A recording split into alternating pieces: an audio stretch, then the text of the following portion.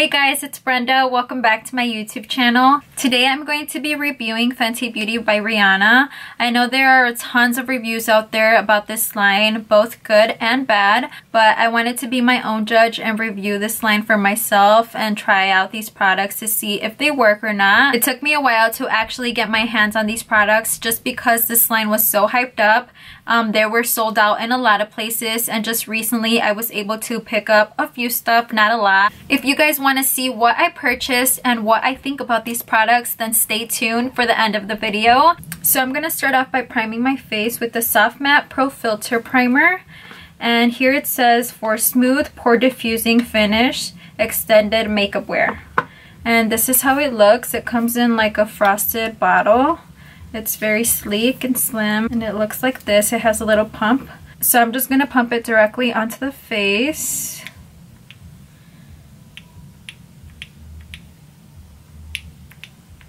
Mainly on my T-zone areas.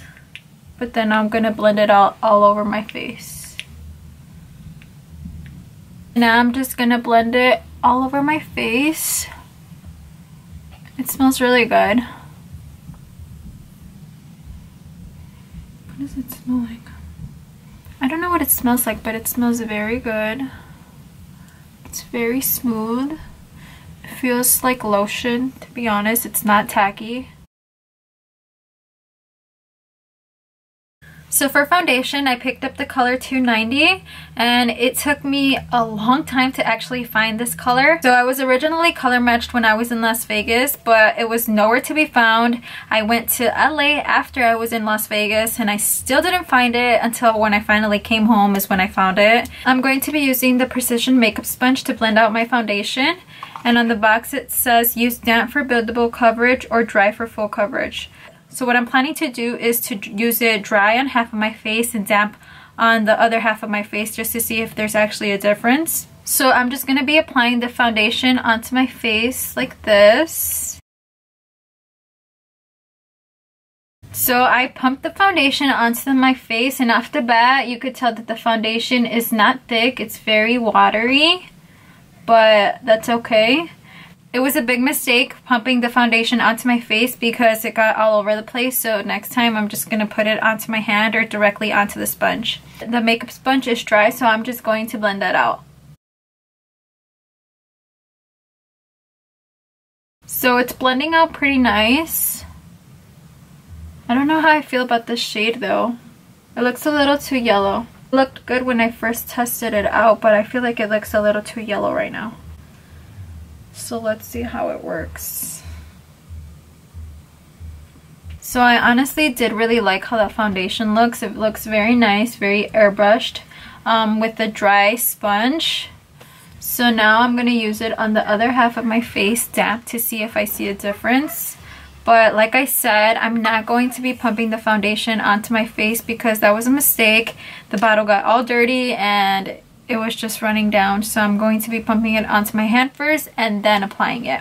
I just applied about one and a half pump onto my hand, and then I'm going to be using the damp blender and putting it onto my face.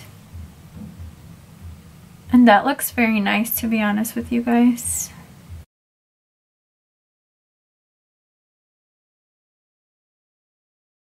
I probably am going to have to grab one shade lighter just because this one is a little too yellow, and I could see why I was color matched to this color because I was a lot tanner last month. So now that the foundation is on, off the bat I could tell that it did dry matte. This side was a little dewy at first just because I did use the makeup sponge damp, but it did dry matte. So to be honest with you guys, if you guys want to use the sponge either dry or damp, it doesn't really matter because it's going to end up being the same thing. But overall, I do like how the foundation looks. It is very matte. I'm not used to matte foundations, but I'm not mad about it. It does dry matte, so if you don't like to look dry, then I don't recommend this foundation. For contour, I picked up the Matchstick Trio in Light, and it comes with the colors Linen, Amber, and Starstruck. The reason I picked this color was because I liked how the conceal and the highlight color looked, but I wasn't too happy about the contour shade, so I did go ahead and pick up the color Truffle separately. As you can see, the one that came with the set was this like brown grayish color, and this was not going to complement my skin, so I did pick up Truffle separately, and this is how it looks.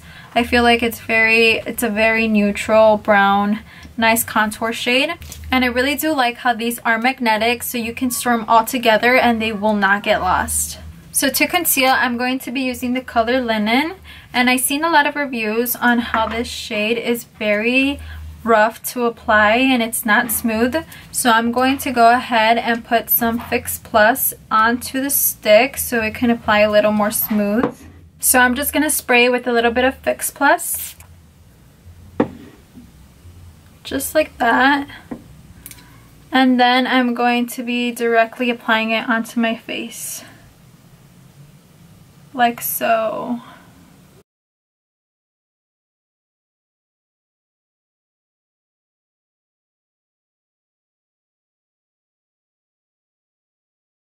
I'm just going to be blending it out with the same makeup sponge.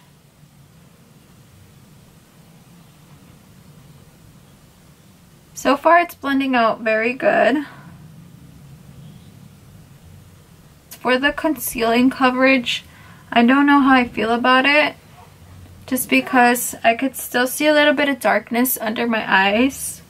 Obviously not so much, but for a concealer you want it to have full coverage, just so all your dark circles and your imperfections are concealed. And I don't know if this is actually for that. So now that I have blended the concealer, I'm going to be going with the contour shade in Truffle. So I'm going to be applying it on my forehead. Just a little extra to hide that 5 head. And I'm going to apply it to the hollows of my cheekbones. And I'm also going to be putting it on my jawline.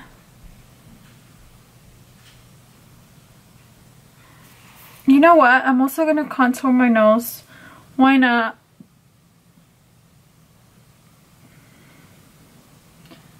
I usually never really contour my nose, but I'm going to try it today to see how that works. And again, to blend it all out, I'm going to be using this beauty sponge.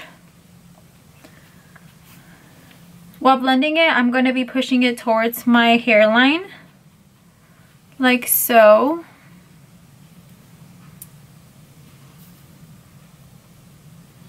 And I do really like how it's blending out so far. The concealer blended out pretty good, and this one looks like it's blending out pretty good too. Usually my cheekbones is what gives it away. If it doesn't blend good on the cheekbones, then I could tell if I like the contour stick or not.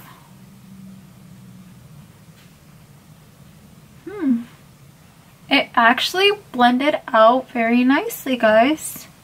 It doesn't look streaky or patchy at all. I really like how it looks. This might be one of my favorite contour sticks now.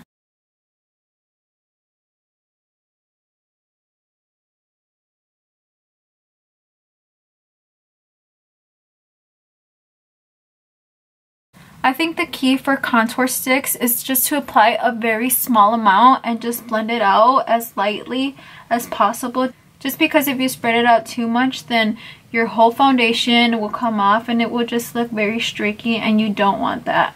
That's happened to me before, and that's why, to be honest, I never had good luck with cream contour or any contour sticks.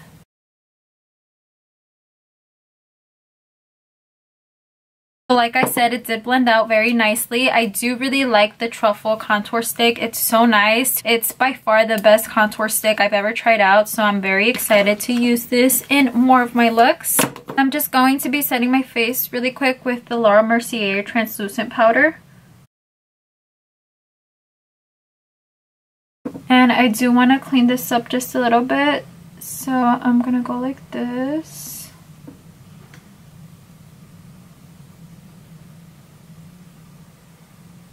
So meanwhile I leave that, I'm going to be going in with the Park Avenue Princess bronzer. And I'm just going to be bronzing up my face with the Morphe M530 brush. And the only reason I'm doing this is just to set the contour. You want to go in with the slightest bit of product, not so much. I don't want to give it any more color. I just want to put the contour in place. And then with my big fluffy brush, I'm just going to be dusting off all the excess powder.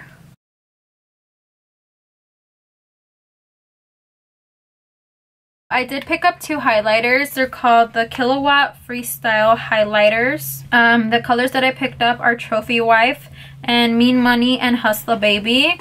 Honestly, I'm so excited to use these. Out of the whole collection, I think I'm most excited about the highlighters. So this is Trophy Wife. As you can see, it's very yellow, but it's very pigmented. It does have a little bit of sparkles in there, but it's so pretty. So I know this color is probably not going to complement my skin tone, but I just picked it up because it's very unique. It's very pretty. The other one that I am excited about, and I know that I could use more often, is the Mean Money and Hustla Baby highlighter duo. And it looks like this. It comes with this sheer highlighter, and this is the one that's more like bam. This one reminds me a lot of Champagne Pop for some reason. I do want to incorporate both highlighters in this video, so I'm going to be using the highlighter duo on my eyes since it didn't come out with any eyeshadows. And basically what I'm going to do is apply a little bit of this bronzer on the crease, and then on my lid I'm going to be applying the color Hustla Baby. And I'm applying the same bronzer, the Park Avenue Princess, with the Morphe M511 brush. And I'm just going to be placing that all over my crease.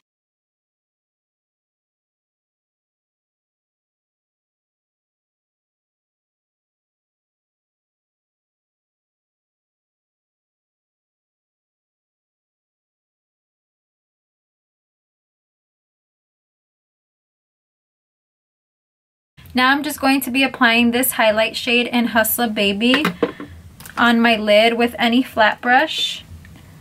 I'm just going to be putting that all over my lid. Oh my god, it's so pretty. Usually when I use a shimmer shade, I dampen my brush a little bit, but this one doesn't need to be used damp. It looks so pretty just like that alone. I can only imagine how it's gonna look as a highlighter.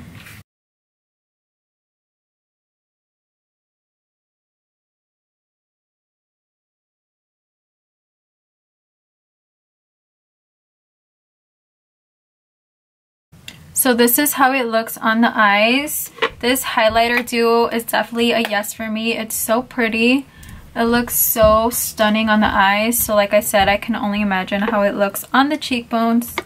Now I'm going to be applying eyelashes, and I'm going to be using my Queen Bees by Coco Lashes. I'm going to do that off camera, so I'll be right back. So I did already apply my eyelashes, and I'm going to be just using a little bit of blush. I'm going to use the Milani Luminoso blush with the Morphe E4. I always like using blush just to give my cheeks a little bit of color. And I apply the slightest bit and just pounce it directly onto my cheek. And now for the actual highlight, I'm going to be using Trophy Wife. And like I said, this doesn't match my skin tone. It's very yellow, but I really like how it looks. So hey, why not? I'm going to try it out. And I'm going to be taking the Morphe 501 brush. And I'm just going to be just rolling it in there. Oh my god. Definitely very, very yellow. But like, you guys could definitely see it's on. Oh my god, it's so pretty. I wouldn't wear this for an everyday highlighter. I would wear it more when I just want to like mix it maybe with another highlighter, or maybe on a night out, or I don't know. I don't know what I would wear it with. But it's so pigmented. Oh my god, guys.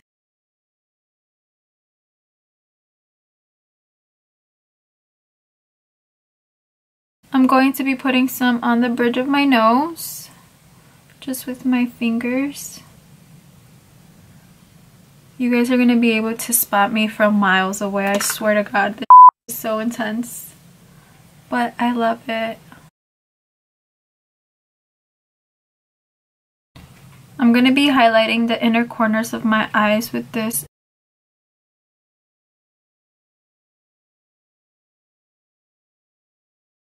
I'm going to be putting this on my brow bone as well.